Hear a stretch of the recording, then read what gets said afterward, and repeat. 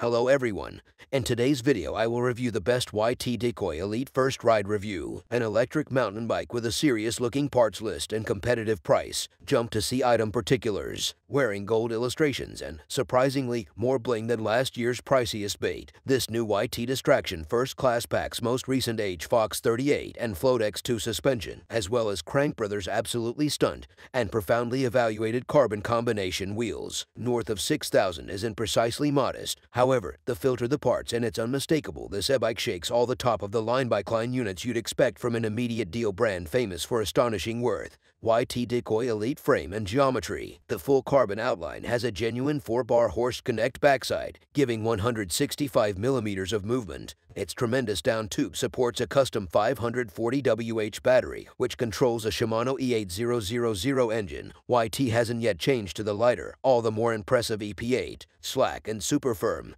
The dropping-orientated distraction suspension isn't as long as some new enduro e-bikes, with the 450 millimeters arrive at on the huge size being on the moderate side for a most recent age machine. YT Decoy Elite Kit, custom for the additional curving powers that weighty e-bikes supply. Fox's muscular new 38mm fork contains its refreshed GRIP2 damper, which is 4-way flexible, with both low and rapid pressure and bounce-back tuning. The equivalent goes for the industrial facility level X2 shock. Join this with the capacity to change movement and spring rate by means of inward spacers, and the Fake can convey mind-blowing suspension execution at the two closures. It's not difficult to get a decent working arrangement, yet takes impressive skill to dial in most extreme execution. Somewhere else, arranged parts incorporate a rental cockpit, 12-speed Shimano XT drivetrain, and top-tier SRAM code brakes. The carbon blend wheels are explicitly tuned for front consistence and back solidness, and cut into corners and slash about the path responsively. However, on a 20 kilograms plus e-bike it's difficult to detect gigantic advantages over a quality combination wheelset, so this may be a low-influence region to set aside money in the event that you're conflicted between the first-class model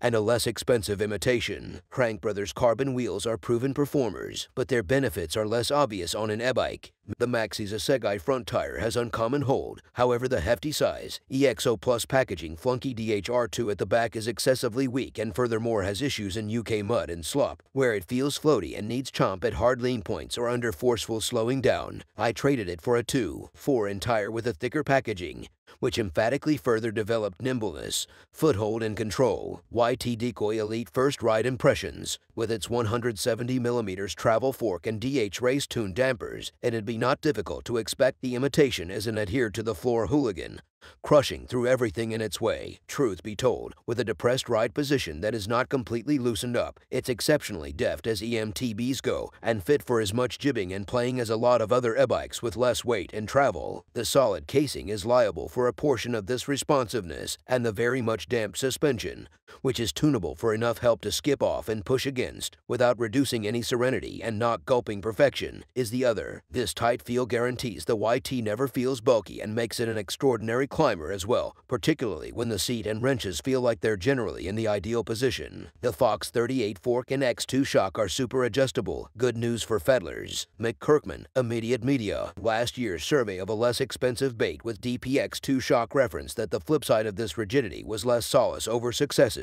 and route networks.